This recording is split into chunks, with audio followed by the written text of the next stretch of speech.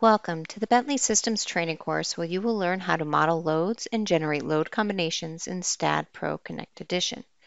In this video, we're going to be focusing on using the floor load command.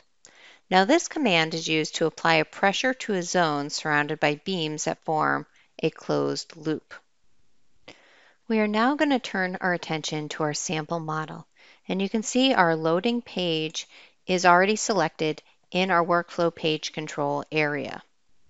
After you do that, you're going to select the load cases in your load and definition dialog. Now for this model, we're going to be applying our floor load within the live load category. So I'm going to highlight the live load.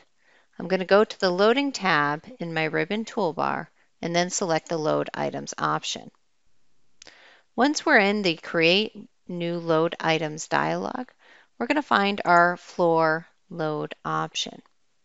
Now the first thing we're going to do is we're going to enter a range. We're going to enter a Y range, and we're going to enter our load magnitude, which will be negative 0.05 kips per square foot.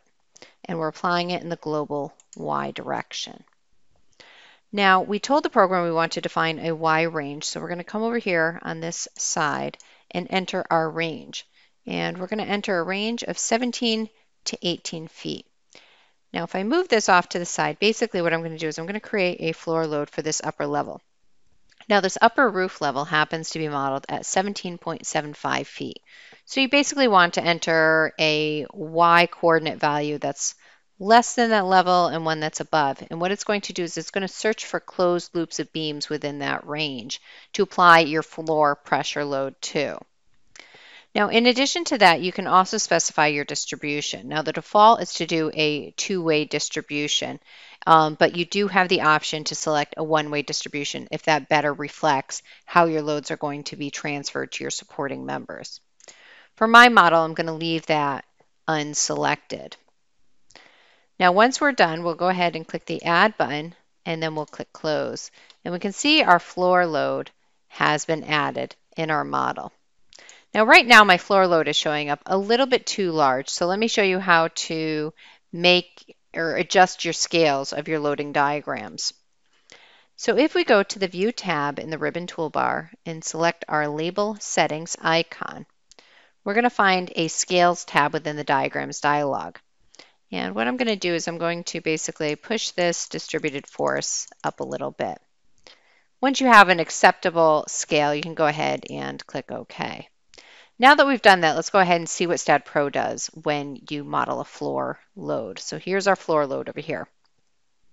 Now STAAD.Pro has converted the floor load into a uniform force or uniform member force. The hatched areas that you're going to see on your screen, basically what those do is they indicate the tributary area that is used to calculate the member load. So say for my particular model, I had 50 pounds a square foot. So what it's doing is it's basically multiplying that by the tributary area to come up with an equivalent member load. Now the Y range fields were used to specify location of the floor system. The load will be calculated for all members that lie between that range. Now if you would like to get more information on what you're seeing on your screen, say you want to see some load values. Well, let's go back to the label settings area, and here I can also tell the program to display my load values. Now this might give you some more information about how the equivalent member forces were calculated by the program.